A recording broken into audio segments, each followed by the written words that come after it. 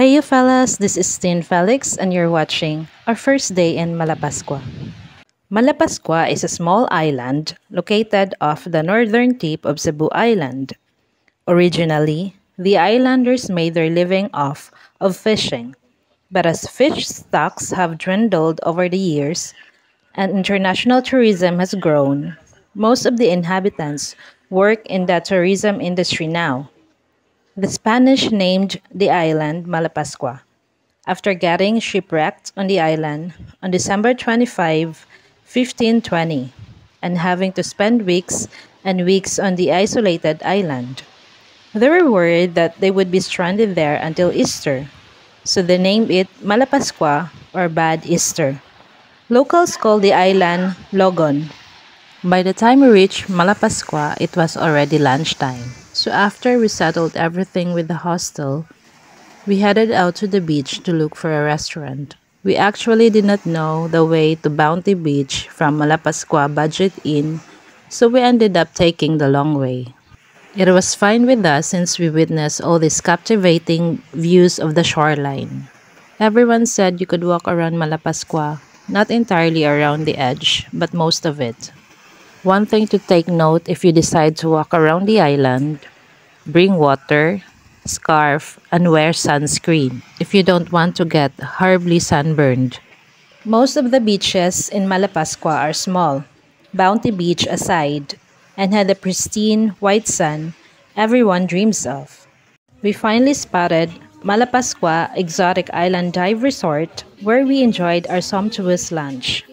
Due to the influx of tourists from all around the world, when it comes to eating, the options in Malapascua are very diverse. Many of the restaurants offering international cuisine are situated along Bounty Beach.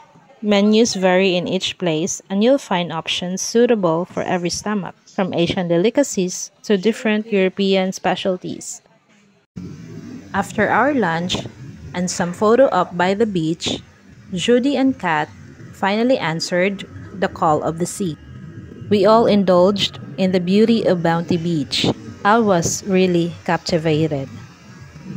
Bounty Beach runs along the southern edge through the southeastern end of Malapascua, measuring around 860 meters long and about 30 meters wide at its widest.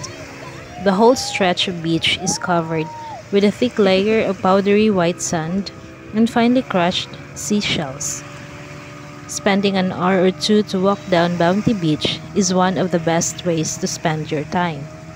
The beach has multiple access points, with roads connecting the beach to the main roads, and paths to the island. If you ever find the sea calling you while you're in Malapascua, just head south. All the locals are also familiar with the locations of all the beaches on the island, most especially Bounty Beach. Bounty Beach houses a lot, if not most, of the island's bars and restaurants. Every day, the bars host happy hour. First, every sunset, and second, every evening around 7 to 9 p.m. The bars serve cocktails and snacks, best enjoyed by the beach in their many lounging areas and chairs. For a more local experience, explore the village where you will find many local eateries spread all around. It is especially recommended to visit the market area, which is lately developing at a fast pace. New local restaurants have opened recently, offering a great variety of Filipino dishes. If you're craving for barbecue, head here when the sun goes down and enjoy the feast. This concludes the day 1 of our Malapascua experience.